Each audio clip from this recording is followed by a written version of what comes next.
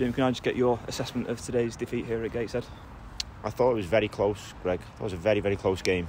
I heard Rob saying in the week, two good football teams, two of the best football teams in the league playing against each other, and I think, in terms of football, it very much was that. It was a cagey, tactical, possession sort of based affair.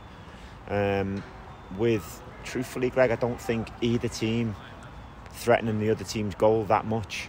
I think the only moment really that we were undone by was a moment of direct play, straight over the top, which we thought we were able to cope in that moment. We didn't, and then it was the secondary attack from that direct play that was the difference in what was a very, very tight game.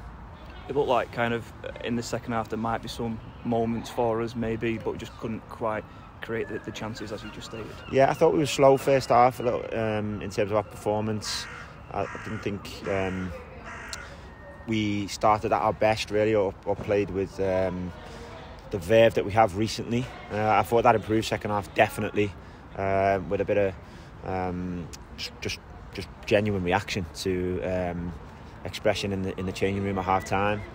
And I think second half we began to become the team that pushed the game, and I felt like our line management got a lot better. We dealt with the direct stuff that Gateshead do play when you're able to get pressure on them, the direct releases that they do play. I felt like we were able to cope with them, and when we coped with that and kept pressure on the ball at the top of the pitch, I felt like we grew into the game, and then all we needed was some personality and confidence and courage with the ball and ability.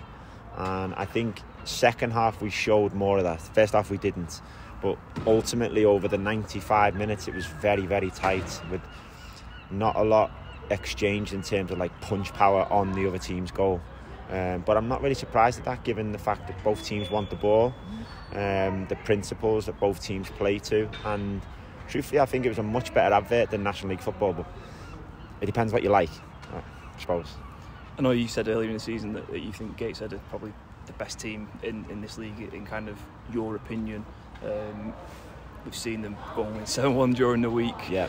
To kind of match up against them as we did, do you take positives from that, and are they kind of a couple of steps ahead in what you envision us to be?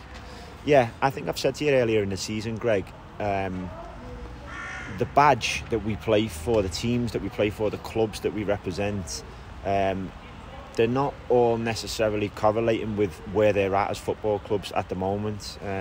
Gateshead Football Club, hopefully trying to treat them with the most respect, are probably a smaller football club than Rochdale. There's much bigger football clubs in this division, but in terms of commitment to a project, Gateshead are 3-4 years in. I think there's brilliant continuity going on here from Rob, from what Mike did, and I'll pay credit to Rob also in that he's also evolved his little niche aspects of this team, but very much off the basis of what's been going on here for 3-4 years now.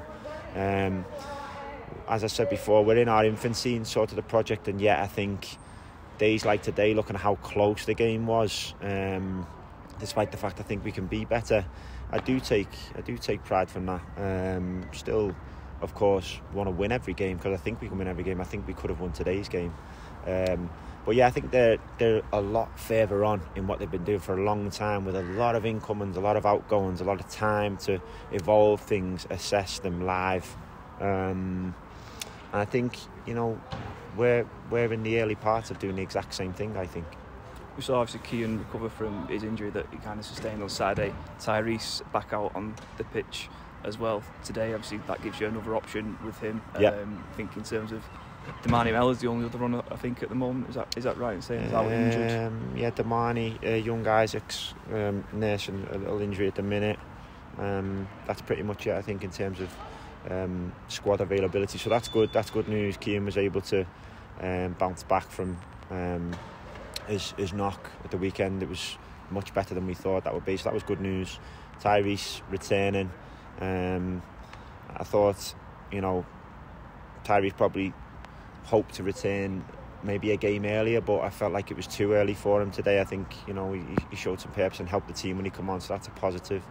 But squad healthiest it's been for a long time, Greg, which is why even when we're not at our full best. I think we're still able to be competitive in all games, and ultimately this was a very competitive game today with a very, very narrow scoreline that we can't get too disheartened about whatsoever. We're just off the back of 3 wins.